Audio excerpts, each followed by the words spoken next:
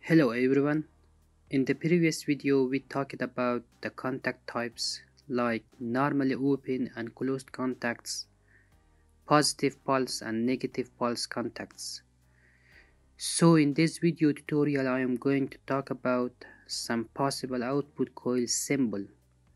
We have normally and negative coil, set latch coil and reset latch coil, positive transition sensing coil and negative transition sensing coil. Coils, like contacts, are basic graphic elements of the ladder diagram language. Let's connect all the ladder diagram coil symbols to an input contacts. Run the program.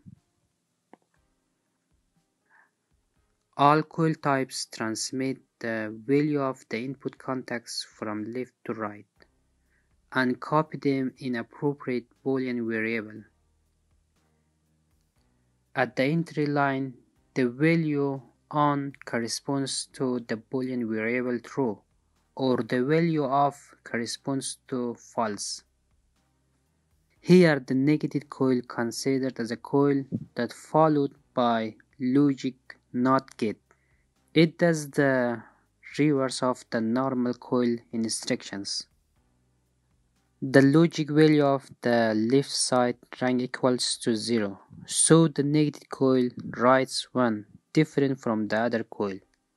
If the input contacts becomes true, the negative output coil turns off, while the output coils and the set coil turns on. The positive transition sensing coil also need to be true, but we couldn't see because it is a positive transition sensing coil, and this instruction gives out a pulse in the scan time where the positive transition happens, but the negative transition sensing coil gives out a pulse in the scan time when transition is from 1 to 0.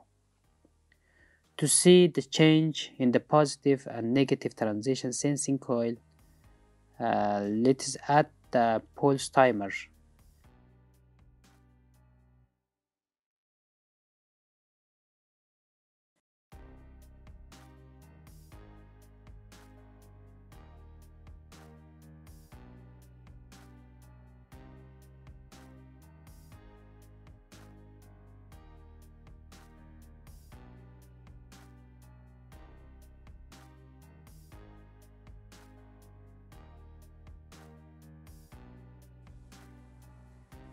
Now run the program.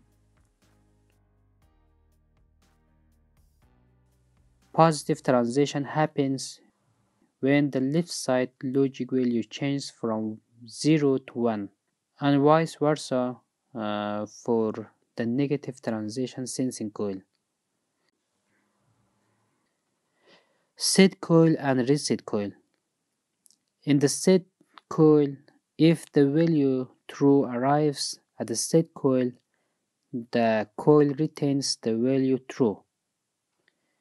In reset coil, if the value true arrives at the reset coil, the coil retains the value false. That's all for this video. Thanks for watching.